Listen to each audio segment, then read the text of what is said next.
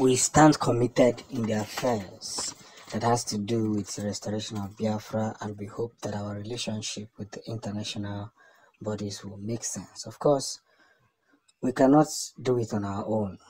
If you say we should do it on our own, it may not be possible because of the rate at which some people are desperate to see that Biafrans are wiped out of the surface of the earth.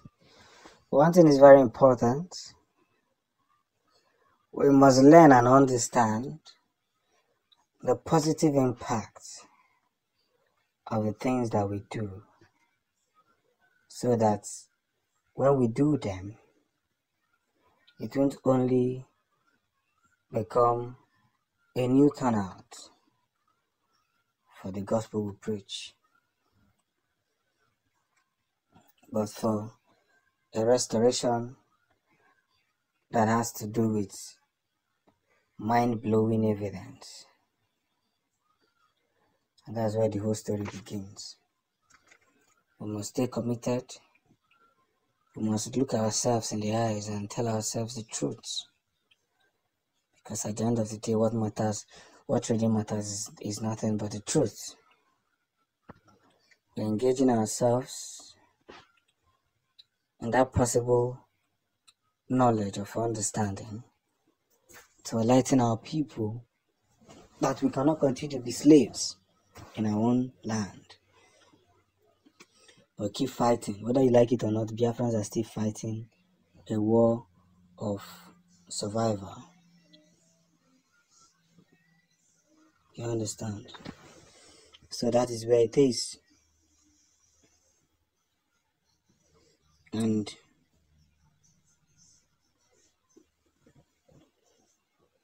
we must put ourselves in that circle to understand where it hurts the more, where it hurts the most.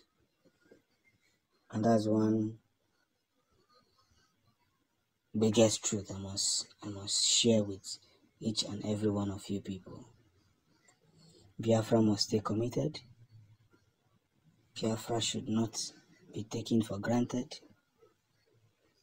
And Biafra must continue to lie in the state of evidence where we ought to promote justice and disregard injustice. So as we file this journey and go forward to what we call expectations and expeditions, we must look forward to throw jabs on every meaningful circle that has to connect with us. And one of the biggest reasons is this: we must put ourselves in that shoe where a lot of things is bound to happen, whether we like it or not. Is a bigger message. Yes, it's a bigger message. And that's where the story begins. So let's hold this relationship tight before some nip wounds will come and, destroy this relationship we already have. The large expenditures. Now I can see the reason why some African presidents are beginning to side the Russian government. The Africans are seeking help from the Russia to see if they can align with Russia, of course, because Russia is the only country that has the balls to face the US and other African countries and other, Russia is the only country that has the balls to face the European countries and the US countries. They are the ones that have the balls to face them and tell them to their face that they do not know what they are doing. But one of the important things here is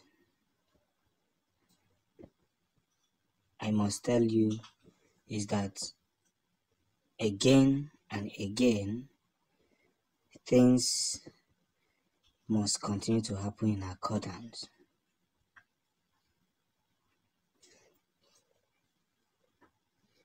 You understand? Because if we are more connected to the realms and the things we share, then one of the most important things we should face more is Biafra actualization. That is it. If we don't do ourselves more good, then we are going to fail in a very big way. So now that Russia had the chance to call out these people, we must again put it in our hearts to randomly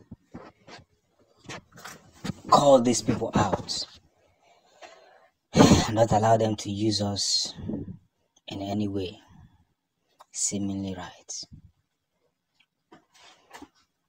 We can't allow them to use us.